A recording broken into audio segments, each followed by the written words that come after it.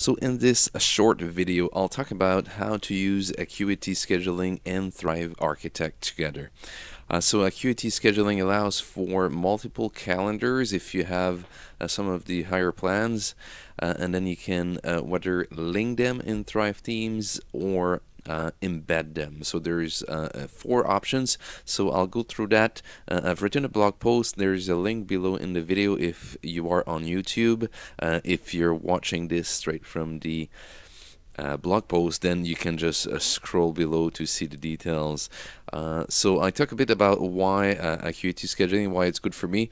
You can go through that if you're interested, and if you want to embed or see the options for embeds, there's 4 ways. So to access this, if you have the access to the admin of Acuity scheduling, you go to the business settings, click availability and calendars, click the direct scheduling link. So you have to choose, if you have multiple calendars, you have to choose the one that you want. Click on this, and then you'll see 4 buttons, 4 options. So I'll show you a demo of exactly what it looks like.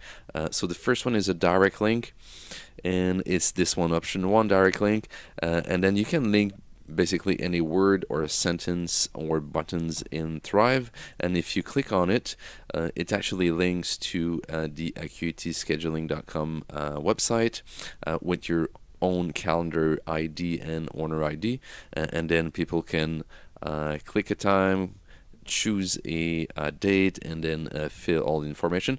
I'm not gonna go through all the options here, and in terms of display as well, this is one sample, so there's a lot of different ways of displaying the information. So that's not the goal of this video. If you're interested in more into what are the options, I can definitely record more videos. Just comment at the bottom of the post, but it's just to show you here that we can have a link within Thrive Architect. So that's the first one. The second one is to embed the calendar, and to do it is to select the code. So if I go back here, so if you click there, there'll be a code, HTML code, JavaScript code to select and paste. So you just select it from there, and then you use the custom HTML module or element, and then you can just paste the code, and what it would look like is like this. So you embed it, and then you'll see a book now. If people are returning, they can log in, otherwise they can go. They can scroll through your calendar, pick a time zone, book a time, and then put their information in book. So and then they'll get a confirmation. So so that's the embed. You can embed it on a blog post or a page. If you try to embed it on a pop-up box or a light box, from the tests I've done, there was display issues, especially because of the responsive nature that you want with Thrive. There's going to be issues most likely from the tests I've done. So it's probably not a good thing to do. It's better to embed it on a direct link or so on a direct page or post. So that's the embed. That's the third way.